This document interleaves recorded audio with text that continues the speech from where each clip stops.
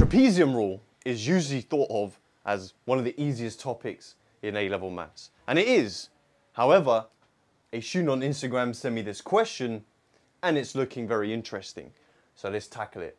It says the trapezium rule with n equally spaced intervals was used to estimate this, this integral. Show the value of this estimate is this. Obviously it's dependent on n because we're doing n equally spaced intervals. So obviously, let's just go about the same process, right? So we usually do a table. So x and y. We're going from 0 to 1. But it's all about finding a pattern here. Yeah, which usually, that's all maths is pattern recognition. Now, how do we find the width of the trapeziums? Well, all you do is you do the top limit minus the bottom limit, and you divide by how many strips you're making. Yeah, so you're doing 1 minus 0 is 1, then you're dividing by n, 1 over n. So we're going to have 1 over n, then you add 1 over n is 2 over n, 3 over n, all the way up to, it'll become this, which is n over n. Okay? So we then find the y values, right? We're going to take 0, substitute into our function to find the heights of the trapezia. So we have 2 to the power of 0, which is 1. Then we're going to sub in 1 over n, 2 to the power of 1 over n. 2 to the power of 2 over n. 2 to the power of 3 over n. Dot, dot, dot, dot, dot. And then we're just going to get 2 to the power of 1, which is 2. Then we're going to apply the trapezium rule. So the trapezium rule is saying that the area under this curve is approximately a half h. Now h, remember, is always the width of the strips. So that'll be a half of 1 over n. Then you do the first term plus 2 lots of all of these plus the last. Now these obviously have the same form, and the 1 and the 2 have the same form as well. So I'm going to write first plus last plus 2 lots of all of those middle terms, which is 2 to the power of 1 over n, 2 to the power of 2 over n, plus dot, dot, dot, dot. What would the term before the 1 be? Well, the 1 is n over n. So the term before that will be n minus 1 over n, right? So 2 to the power of n minus 1 over n. Okay, interesting. I mean, I've got the 1 over 2n. And then we have 3 plus 2 lots of. Now, what is that? What type of sequence is that? I mean, we're adding. It is a sequence, right? It's giving geometric vibes. But how? So that powers 1, 2. Even though it's over n, this is the square of this. Right? You can think of it like this. This 2 to the power of 2 over n is 2 to the power of 1 over n squared, because you're multiplying them, right? And we do that a lot with exponentials. So to go from this term to this term, you're multiplying by itself, 2 to the power of 1 over n. Because you're essentially, you can think of it as well, you're adding the powers, right? So 1 over n plus 1 over n is 2 over n. So this is a geometric sequence.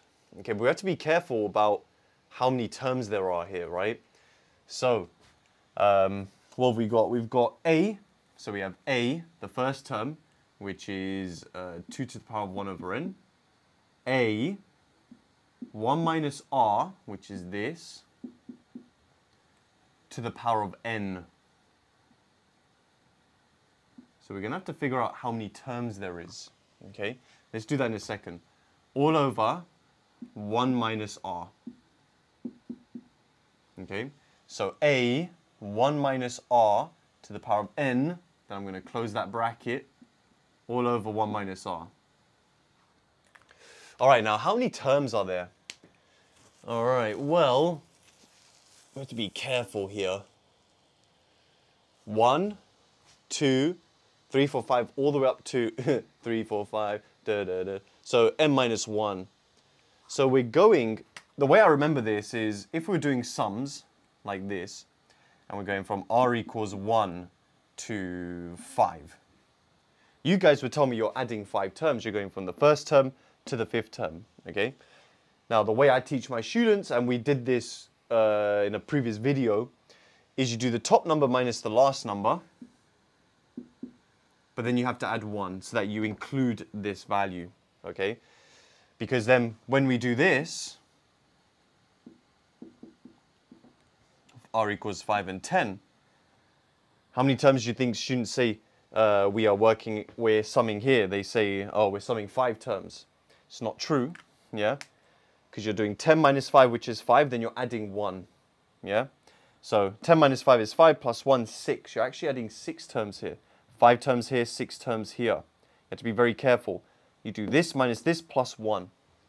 So when I look over here, and I'm doing this sum, if I was to write it as a sum, to help you guys see it a bit better, we are summing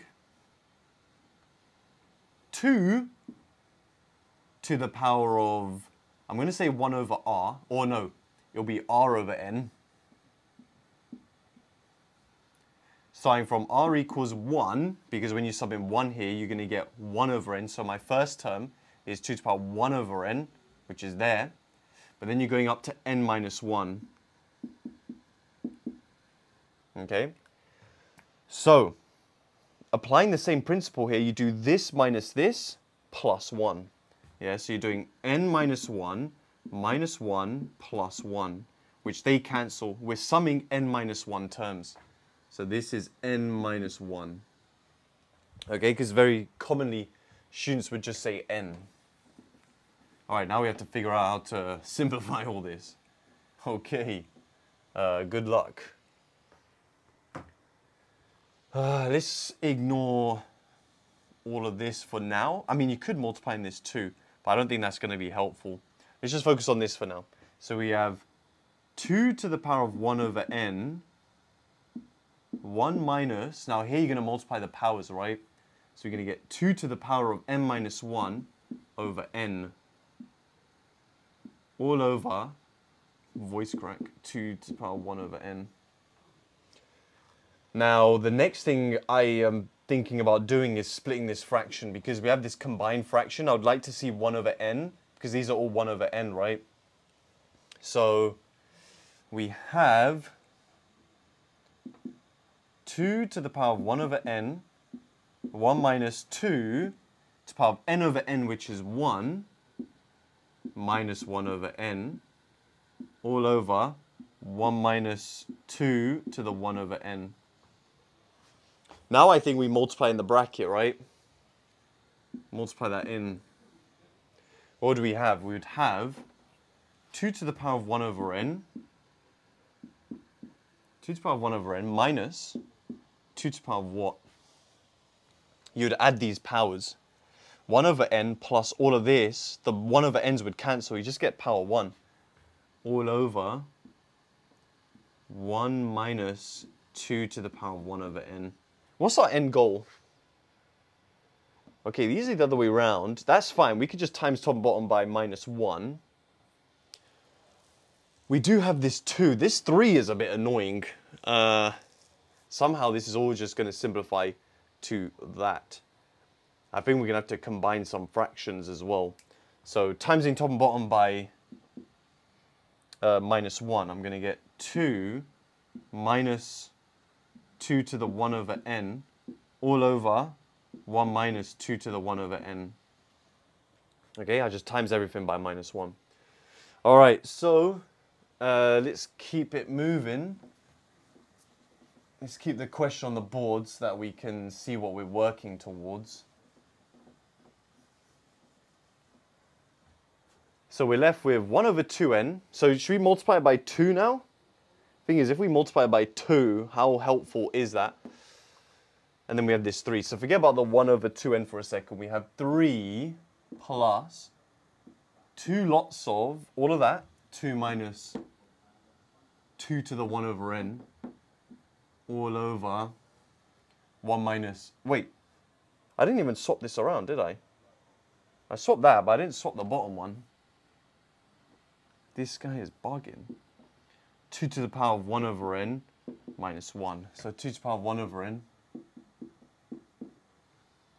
So I think what we're going to have to do is bring everything into one fraction, right? This is clearly all in one fraction. So let me write this as 3/1. And then we're going to have to cross multiply. Now remember, there's this 1/2 in there. So we have 3 lots of 2 to the power of 1/n minus 1 plus 2 lots of 2 minus 2 to the 1/n all over times these together. Like that. Okay, so just remember, this is just what's in here. We're going to have to remember that the 1/2n is on the outside. On the outside. Okay, fingers crossed. I think we're going to have to expand this. Now, when we expand this, I'm going to say 3 lots of 2 to the 1/n minus 3 plus 4 minus 2 lots of all over 2 to the power of 1/n minus 1. Guys, this happens in lectures as well. When you get to university, the teacher's going to be doing something, then they're going to rub out the boards, and then you're going to end up somewhere. You're like, how the hell did I get over here, man? But anyway, 3 lots of 2 to the power of 1/n minus 2 lots of 2 to the 1/n. I have 3 lots. I'm getting rid of 2 of them. I'm left with 1. So we're going to be left with 2 to the power of 1/n minus 3 plus 4 is plus 1 over 2 to the 1/n minus 1. Absolutely beautiful. This is what we call satisfactory mathematics. Therefore, my area is approximately, remember we had the 1/2n, 2 to the power of 1/n plus 1 all over 2 to the power of 1/n minus 1. And that is proved. So, you know, obviously this question was to do with the trapezium rule, but we've learned many vital other skills which we need for a question like this, which would be classified as an extremely difficult question in the exam. So guys, if you learn any new tools to use in your exams, I'd really appreciate if you hit the like button, subscribe for more maths content, and if you're interested in my A-level maths courses, link is in the description. And feel free to join the Lungang community on Reddit if you want to submit your own questions and get feedback. I'll see you in the next video. Nice.